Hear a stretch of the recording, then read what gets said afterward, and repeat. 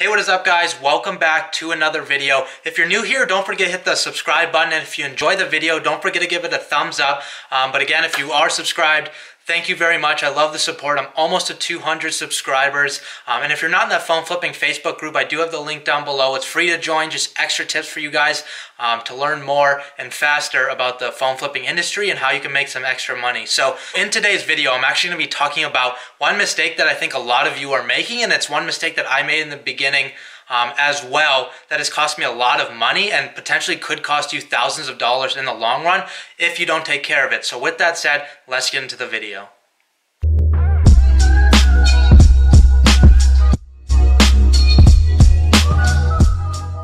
So the one mistake that I think could cost you guys a lot of money, and a lot of people that have come to me, I've seen this problem with them, is they simply don't take enough time to do the checkout process of actually going, meeting the person, and checking through the phone. If you guys haven't watched my previous video about the iPhone buyer checklist, there's a plethora of things you need to check for. So with that said, you need to allot about 10 to 20 minutes for actually checking that phone. And if you guys are new, which I'm guessing most of you are, to the actual phone flipping, it's going to take you a little bit longer than someone like me who's actually been doing this for quite a few months now. So and it's something that you guys will get comfortable with. Yes, it's nervous in the beginning, and it's something you hate pushing people. And I get it, when you're meeting with somebody, you don't want to take up their time, and sometimes they get frustrated because you're checking all these things, and with that said, they're probably frustrated simply because they know something's wrong with the phone. That's why they're selling it to you for so cheap, because obviously we're lowballing people to get profits on our end.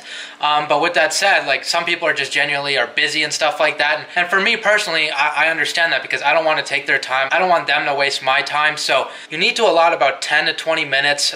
For me, it takes only about 5 to 10 minutes to check all these things, simply because I've been doing it for a long time. But if you're a beginner, let them know before you're actually going to meet up with them that you need to allot about 15 to 20 minutes. Just say, hey, I'm going to be checking some things on the phone just to make sure everything checks out.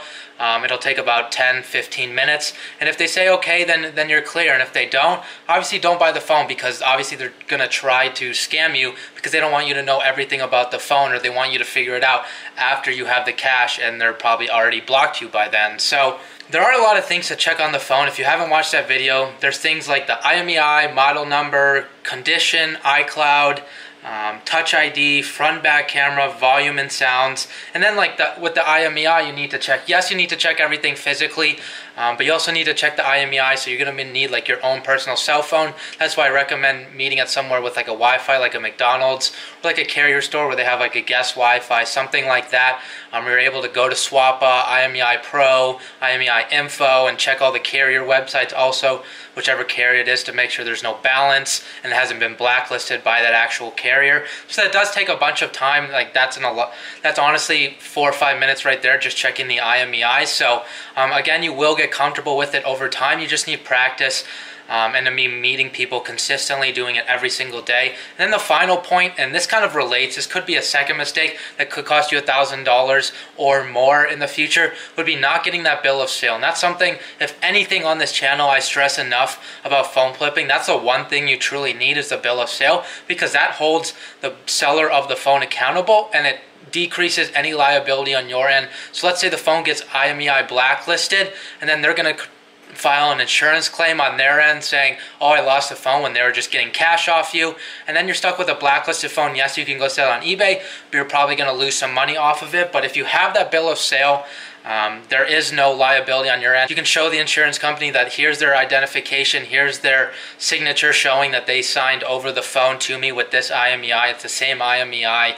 And then that's why I always take a picture of the ID on top of the bill of sale itself. So I'll just have them fill out the information. If you don't have that bill of sale, just shoot your email down below, and I'll send you an email attached with that bill of sale. I'm not going to charge anything for it. I just want to help you guys out. And then I'll just take, after they fill out everything, I'll just tell them to put their ID right on there. I'll take a picture of it. I'm not doing anything bad with the information. Like, we're running a business here, so obviously we have to have accountability for our actions. So that we're using that ID just to verify that that's the actual information, because they could just write random name on there and you would never know, and if they do that, they can say, oh, that's not even my name. So you want to have that bill of sale and identification with it. But again, that's something you guys need to make sure that they know before they get there. That's just going to mitigate anybody that's going to try to sell you a scam phone, and that's where you're going to lose money, is people selling you phones without the bill of sale. And yes, you can go through everything, but there's things that I don't even know about probably still that can go wrong with the phone that I've yet to figure out. But getting that bill of sale protects all of that legally. You have no liability with the phone, and if it goes bad. But if it's a bad IMEI phone, which I say I don't originally buy, but if you do, you're probably not going to get a bill of sale with that. But I don't really have too much information on that, solely because I don't buy those type of phones, because there's a lot of bad things legally with that. So I hope you guys enjoyed the video, found some value in it. I truly believe that getting that bill of sale and really taking the time to check the phone will help you save thousands of dollars. I mean, me personally, going into phone flipping, I watched a couple YouTube videos, I was in a couple groups, but I really didn't know that much information because it was all bits and pieces. But that's kind of why I created this channel, just kind of lay it out all for you. And there is a lot of information on it, but at some point I'm going to release something, maybe like a course in the future, something that gets really in depth into making significant amount of money with this actual like technique or business model. So I hope you guys enjoyed the video. Don't forget to give it a thumbs up if you enjoyed. And again, if you're not subscribed, hit the subscribe button, just that little red button below me. I'm almost trying to get to 200 subscribers, so let me get that threshold. Give me some motivation to release these videos. And with that said, I'll see you tomorrow in the next video.